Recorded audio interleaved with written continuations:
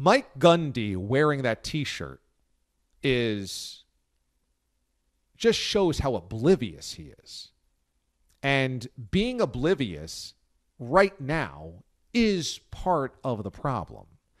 It's that white people for 400 years haven't really, really, really cared enough about racism. I mean, some of us really care.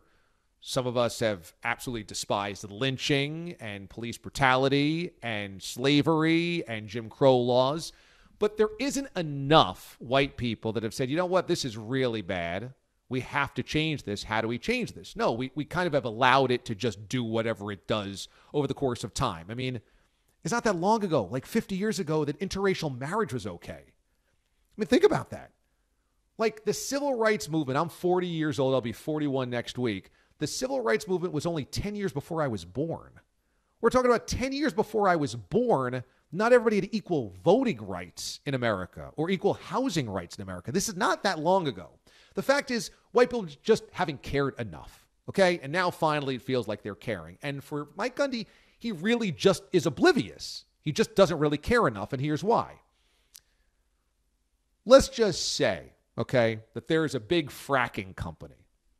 And this big fracking company, let's call it Tower Fracking, has pretty relentlessly gone through lower economic communities and bought the land and shoved those people out so that they could frack.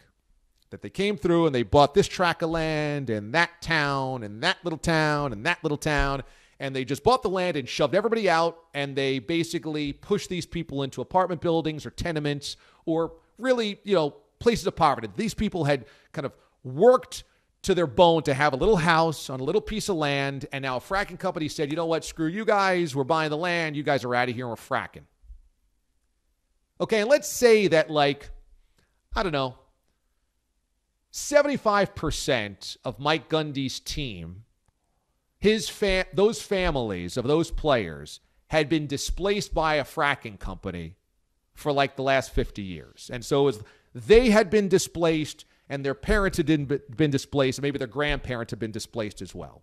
And that this fracking company had come through and kind of laid waste to a number of the towns and communities that his players had come from. And then Mike Gundy goes fishing in a Tower Fracking T-shirt. Now, you might say, well, so what? It's a T-shirt, okay? So what? He's not the one fracking. But it would show a complete obliviousness to your players.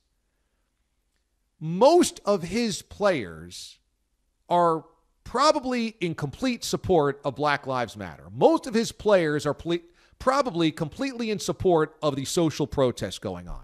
Most of his players have come from a place where they have absolutely not felt like equal Americans within their families and within their community groups.